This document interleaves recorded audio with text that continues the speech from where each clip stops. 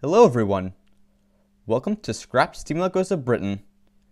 Each week, we'll take a look at a class of locomotives that did not make it into preservation.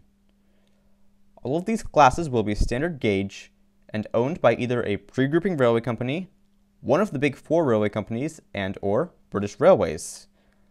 While some classes will get a new build member, most classes will be scrapped and likely remain scrapped. Here we go! Our next episode is on the Southern Railway W class. During the 1930s, the Southern Railway found that it had a lack of motive power for freight traffic around London. This area had steep gradients and multiple junctions, which made London freight traffic very difficult. Any goods engines working in this area would have to be quick and powerful so as not to get in the way of suburban traffic, which had priority. Due to the negative experience with the K-class and K1 class 264 tanks, Richard Maunsell only designed one other class of tank engine, this being the Z-class 080s. However, the class was designed for shunting and not fast enough for London freight workings.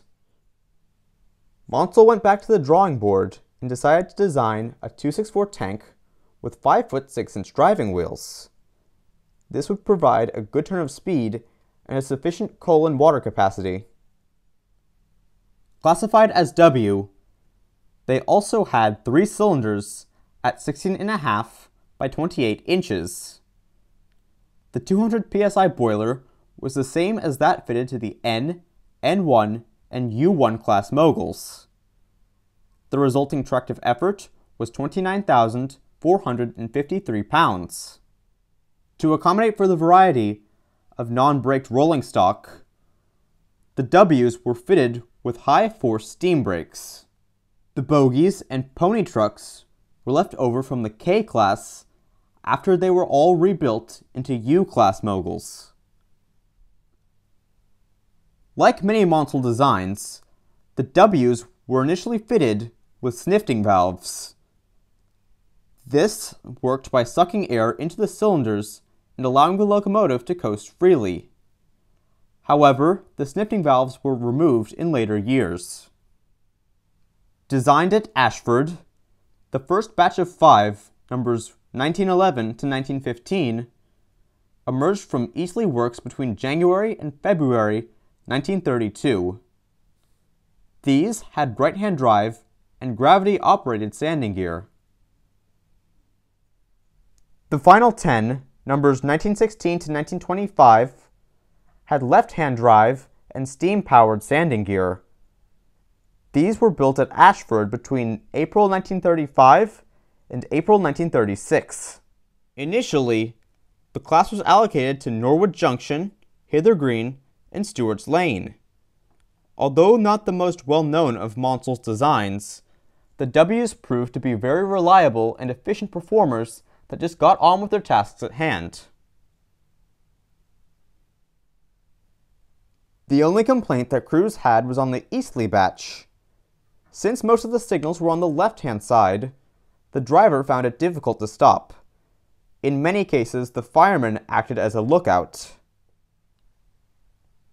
As well as on London freight traffic, the Ws also hauled cross-country freights to Old Oak Common on the Great Western, Cricklewood and Willesden on the LMS, and Fern Park on the LNER. All of the class survived into British Railways ownership in 1948.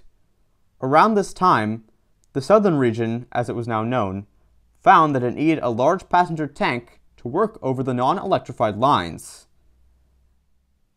In May of that year, number 31918 was tested on passenger trains against an LMS Fairburn tank between Victoria and Tunbridge Wells West. The results were that the Fairburn provided a smoother ride than the W, which would ride roughly at speeds, much like the Ks and K1 before it. As a result, the Ws remained confined to London freight work for the rest of their working lives.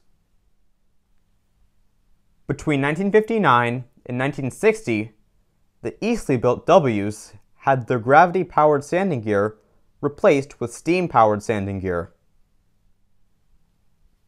Between 1960 and 1961, 8 of the class moved away from London to Eastleigh and Exmouth Junction. One member, number 31912, was reallocated from Eastleigh to Exmouth Junction in November 1962. However, between 1962 and 1963, those 4 based at Exmouth Junction all moved back to Feltham and Norwood Junction. The first withdrawal was number 31923 from Feltham in February 1963. However, mass withdrawals didn't start until June, when number 31921 was withdrawn from Norwood Junction. Withdrawals progressed steadily, and the last 2 members to go were numbers 31912 and 31914 from Feltham in August 1964, being cut up at Kettering in November of that year. This series is inspired by Locomotives of Great Britain by Rail, Air, Land and Sea and Top 10 Extinct British Steam Locomotives by Pendennis Castle. Links to both their channels are in the description below. As always, if you have any suggestions for a locomotive you would like me to cover, then let me know in the comments. I may include that locomotive in a future episode. If you like what you see and you want to see more content like this, then feel free to like and subscribe. Next time I will discuss the Great Western 3521s. Take care everyone, goodbye for now.